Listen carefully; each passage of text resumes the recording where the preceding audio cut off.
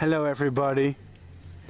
Do you remember when I uploaded a video last week of what I called the fuzzy bunny caterpillars?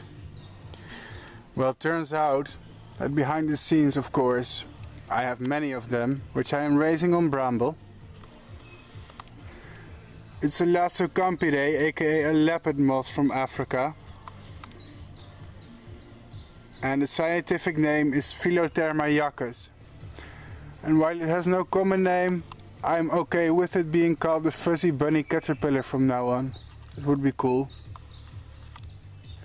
This is part of one of the videos where I'm uploading the stuff that I'm rearing behind the scenes, I guess, because I've been filming them all this week.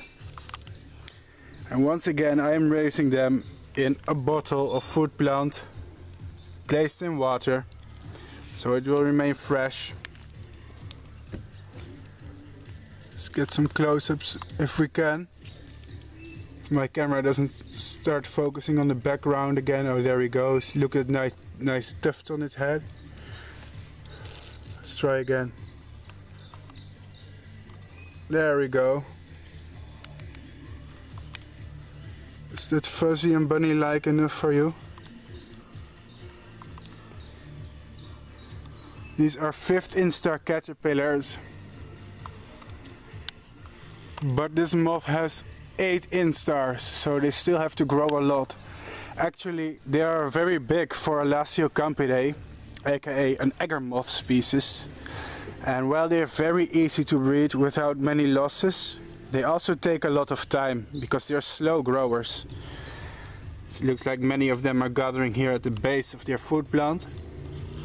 And I'm raising them on bramble, which they are eating with joy, as you can see. This one is eating.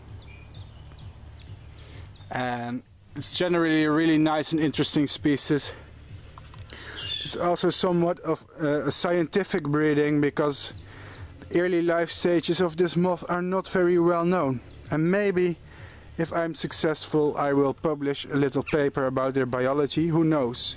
Ooh, I see something very bad happening here. They're crawling inside the water bottle. That shouldn't happen. No, no, no. I have to close this entrance with paper, I guess.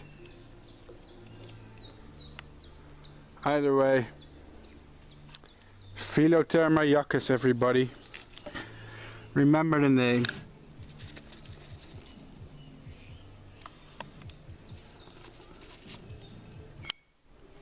Thank you for watching and wish me luck with raising more of them.